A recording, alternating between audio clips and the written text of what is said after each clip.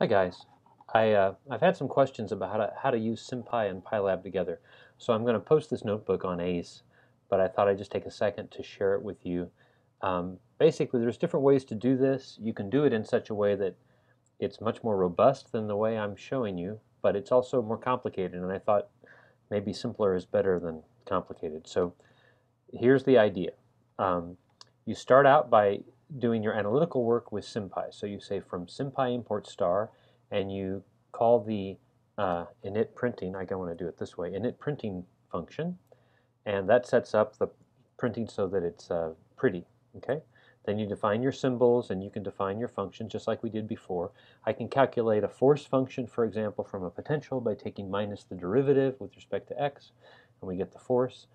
And then once you get your analytical expression the way you like it, the idea is you call init printing again, but this time you set pretty print equal to false. And what that does is it forces the thing to display in Python syntax. So that's handy because then I can say, okay, now I've got the force written out in an expression that I could use in Python to evaluate it.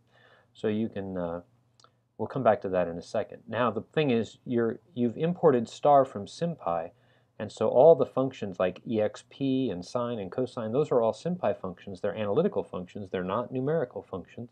So they're not going to behave correctly if you try to use them to make plots and things.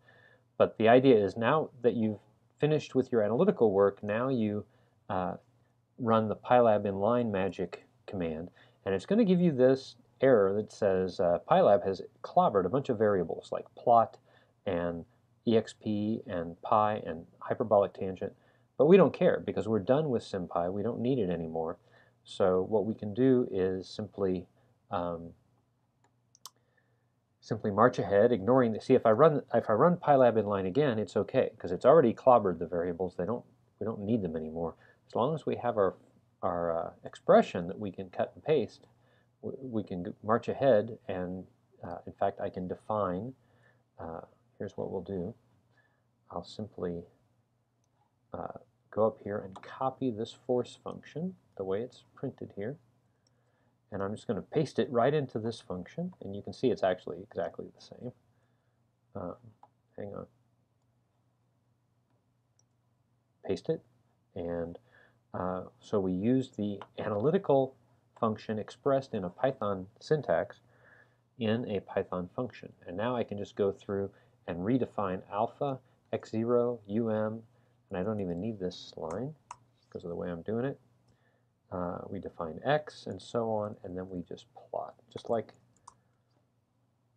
we did before. So that's all there is to it. I can just, basically we use SymPy to derive this expression. We don't do it by hand, we use SymPy, but then we convert it to a Python that we can just paste into a Python function. That's the idea. The other trick I wanted to point out, you know how I showed you that you can get a zoomable window if you don't say inline. If you don't say inline when you import Pylab, or when you use the Pylab magic command, you get windowed graphs. I found out that you could use TK, if you say Pylab TK, and then rerun your plot, it produces a window that you can then zoom. You can use all the controls and zoom in and so on. If you want to go back to an inline version, you just use the magic function again and execute again, and it goes back to inline. So you can actually switch back and forth between inline and windowed without having to restart the notebook. So that's all there is. We'll talk to you guys next time.